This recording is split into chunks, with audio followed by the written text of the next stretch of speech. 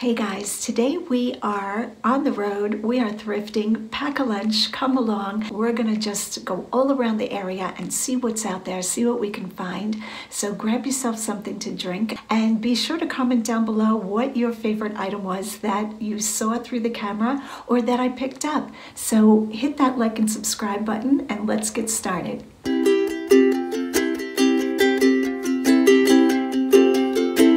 So we are back at Goodwill today. This is my main Goodwill, and here I'm looking at a little wood chest put out by the Lane company. Lane makes Hope chests, and I believe these little chests were sample sizes. I always pick them up. They seem to do quite well. They don't really bring a high dollar, but I like finding them. Here's a shot of my cart. I started without you guys, sorry. I will show more in detail in the next haul video what I wound up keeping. That little chick caught my attention, but not something I would pick up.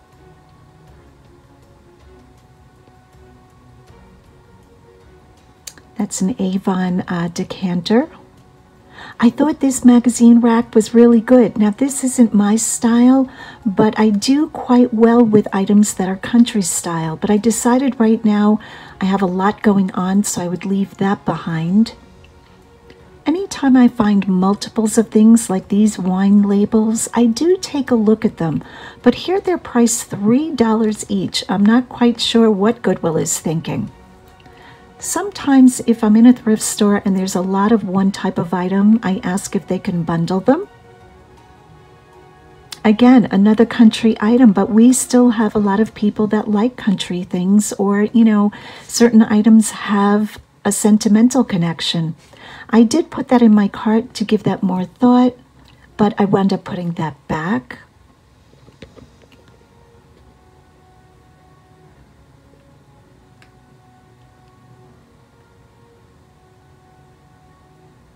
I think the shelves were a little bit more empty than usual.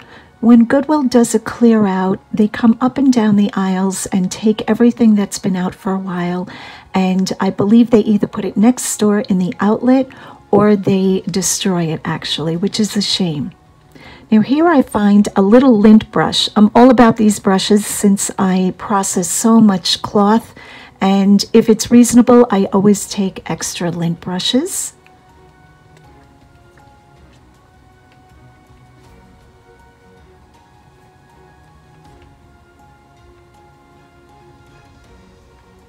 I don't really enjoy the white aisle, I have to say. I don't know. A lot of things are glass or ceramic, and I do check everything, but it's not too often that I purchase from the white aisle. Here's a bag of little shot glasses. Once in a while I will go ahead and pick these up, but for $4 I felt that was too high. I would have been willing to pay probably $2 for those.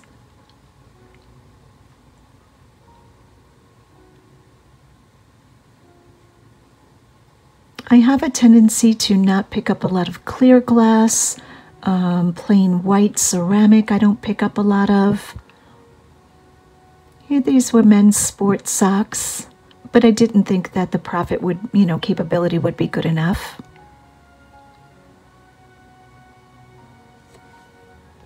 And we are on to the electronics aisle. Lots of lamps. I did think this desk lamp was pretty good. And I'm not quite sure what year this would have been from, and if it's a home office light or if this was, more industrial or more of a regular office. But I did go ahead and put this in my cart because doesn't everybody want to ship big, heavy vintage lighting? And I thought the price was good. I believe that said $6.99. You can tell I'm getting older in life.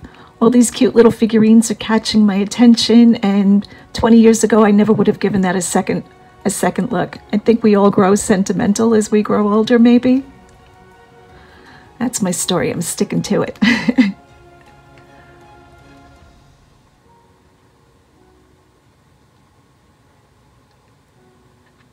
I do look for vintage electronics, probably more so than any other category.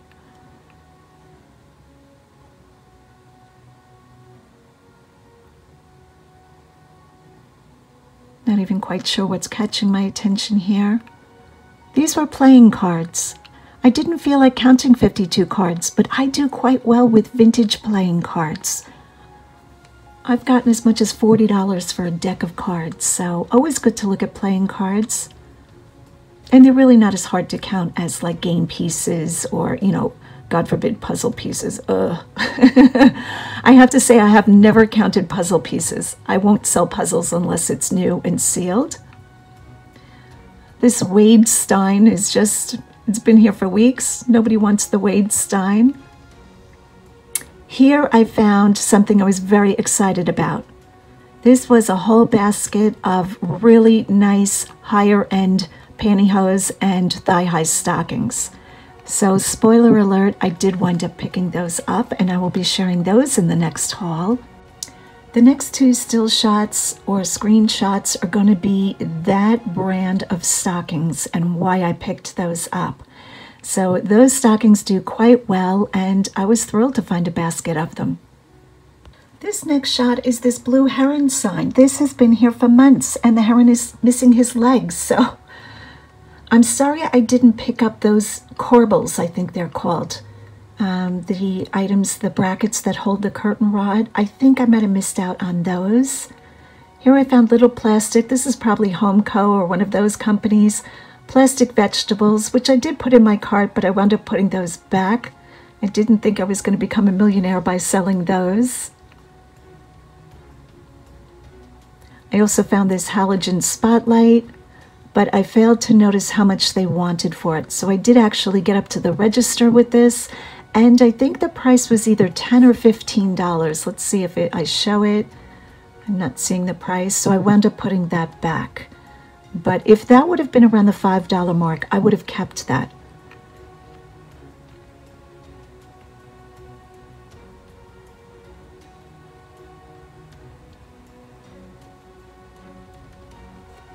I am trying to stay away from artwork. I think it's a little bit of an addiction.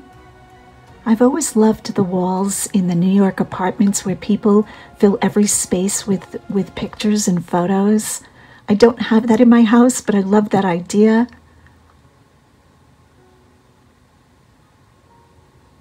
There I was considering some gold chargers, but again, not enough profit capability. Now this little vanity mirror, I really liked this, but it was not well made enough. I looked at the quality of the mirror, and the mirror glass itself was very light and it felt cheap, so I left that behind. When I find mirrors, I want the glass to be very thick and heavy. This little puppy figurine was adorable, and it was marked 1986. So I had to set him up with his friend, the horse, but I did not pick him up.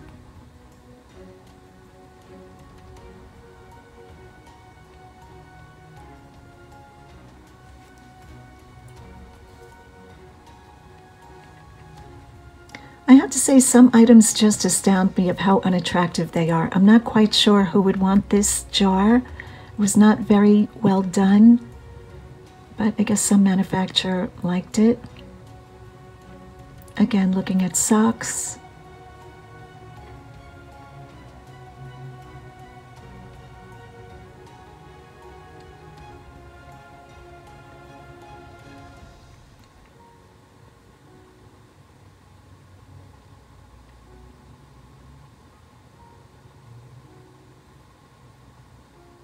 I know a lot of times it might seem like I'm going very quickly, and I apologize for that.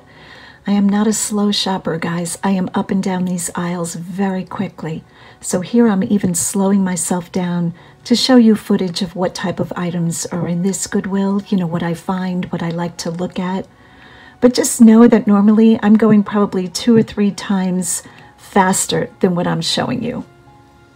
Here I'm just looking at the shoes. I do buy a lot of footwear, a lot of shoes. One day I will do a video just on footwear, shoes, things like that, boots, and things that I look for. I don't think I've done that yet. And if you've seen my basement warehouse situation, I have a lot of shoes. At any one time, at least several hundred pairs. I do very well with shoes. This trip I picked up a pair of Fly Londons. I don't think I caught that on this video, but I will definitely be showing those on the next haul video. A pair of shoes that I was thrilled to find is a brand called Fly London.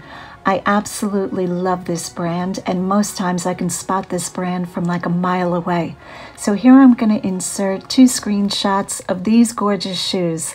Absolutely thrilled to find them. If you don't know Fly London, I will also try to insert a screenshot of the label. You want to learn this brand. This brand brings very good money. I'm not sure what I'm going to charge for these wedge shoes, but I'm going to guess over $60. So at a $7.47 buy-in price, absolutely yes. Here I'm going down the green aisle. I want there to be profit in these type of plates. This is Holly Hobby. And some of the Holly Hobby dolls bring very good money, but the plates do not, in my opinion. So I did consider these for a quick second, put them in my cart, but they went right back.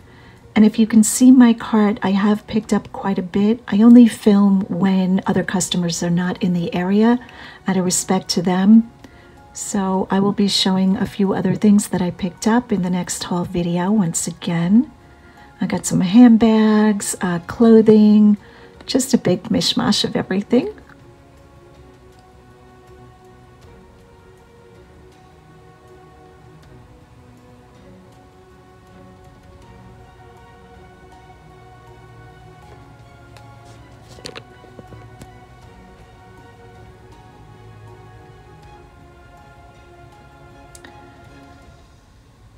As you guys know, I'm all about looking in boxes. This was an end table.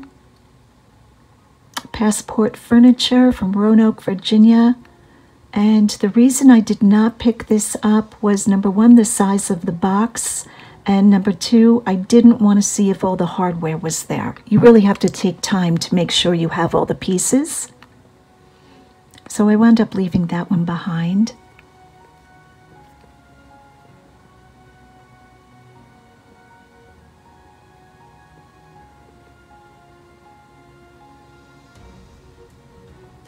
So here's a little shot of the cart.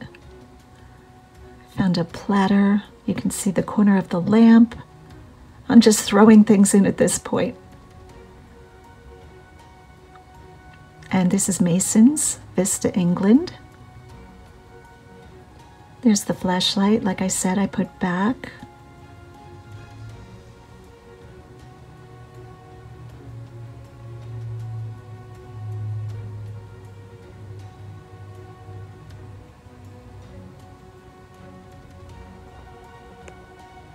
Like I said, the shelves were really not great this time. Now don't get me wrong, I still came out with 2 full carts. I liked that Japanese print. I thought that was very pretty. But at this point, most artwork I'm taking out of the frames and just selling the print. I used to sell a lot more artwork, but with the rise in cost of shipping, I am now just about to deframe most artwork and sell it that way. This mailbox, if that was metal, I probably would have picked that up. Mailboxes are expensive, and I would have flipped that locally. I think that would have done well, but I didn't feel the plastic one was worth my time.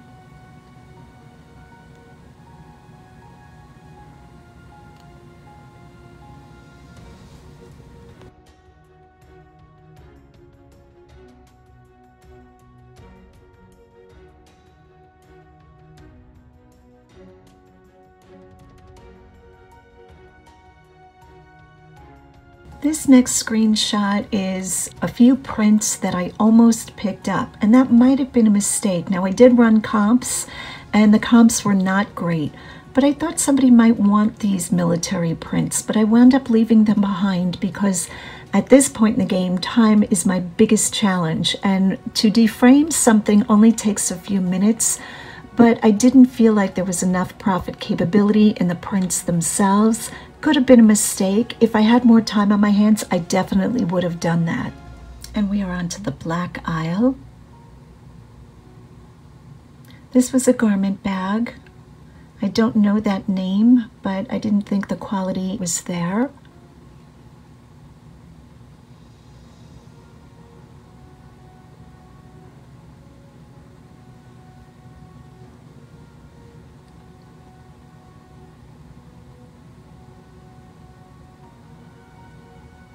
I think the black aisle is almost as boring as the white aisle.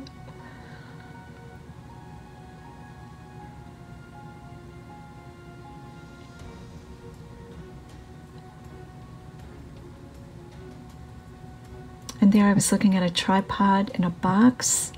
Again, tripods are fairly reasonably priced nowadays, so unless it's a really high-end tripod, not that I really know camera tripods, I don't go for it. You might have noticed quick if you caught a shot of my cart that my cart has depleted. That's because I'm on cart number 2. So I have, or this might even be number 3. I think this is cart number 3 I am filling. I filled 2 carts, paid for everything, and brought it out to the car and started cart 3. Here I'm finding a Philadelphia Marathon mug. I imagine this was given to the runners, and items like this I always take. So, as many of you know, I'm not picking up single mugs, and there I'm breaking my own rule. And as you can see, I only have a few pieces of clothing in the cart. And now it looks like we're on the blue aisle. Now this is a photo album. I don't pick up a lot of photo albums, but I liked this one because it's the United States Navy. This is vintage, I believe. It was almost like a needlepoint, you know, not hand done, but those things collectively, I said yes. Here I found some angel drapery brackets, and it was for the set of 2. This I was thrilled to find, a Yeti hat, but I wound up putting that back because they wanted too much money for it. Always say yes to knobs or draw pulls. Here, $2.99, and there had to have been, I'm going to guess, 25 draw pulls, new in package. Thrilled to find that.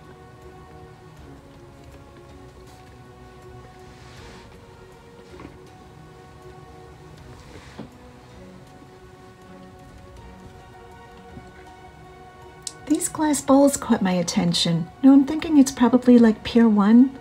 I don't know that they were marked, but I thought they were very beautiful, but not, again, not worth trying to run a comp on. I felt like they were, you know, they're modern, they're contemporary.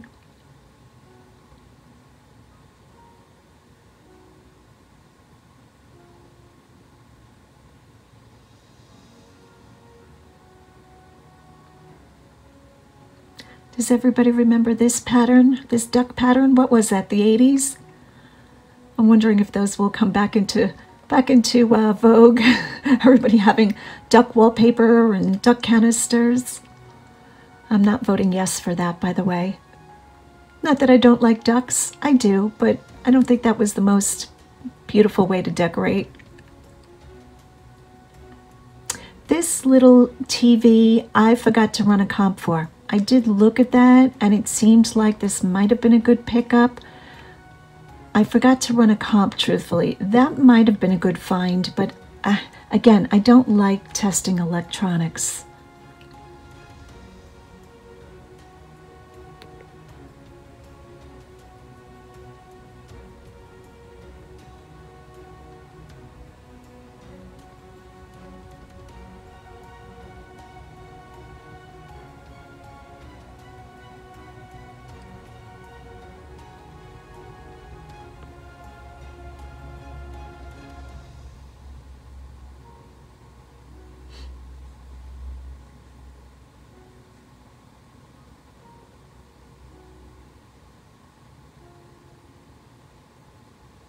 That didn't appear to be great quality, but I thought I'd give it a check anyway.